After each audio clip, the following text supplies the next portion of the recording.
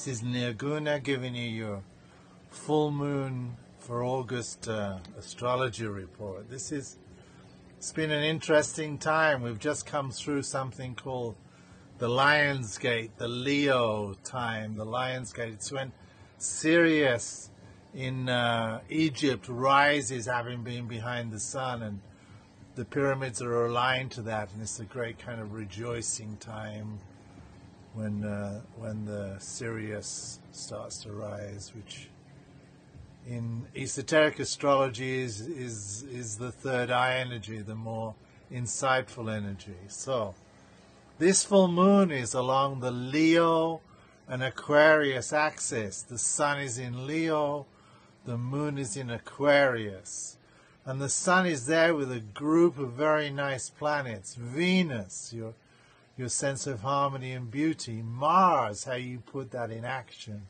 And Mercury, how you can communicate that. All around this liony, Leo-y, showy energy of the high summer, you know. So it's time for a performance here. This is a very bright time compared to the last full moons, you know. Put on your show.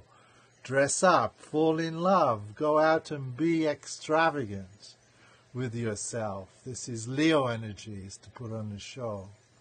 Of course, the moon is opposite this, which creates a tension, and it's in Aquarius.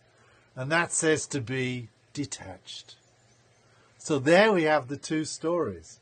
Putting on a show in a detached way, not being compelled to have judgments about what you're doing or being down on yourself. So it's a bright full moon.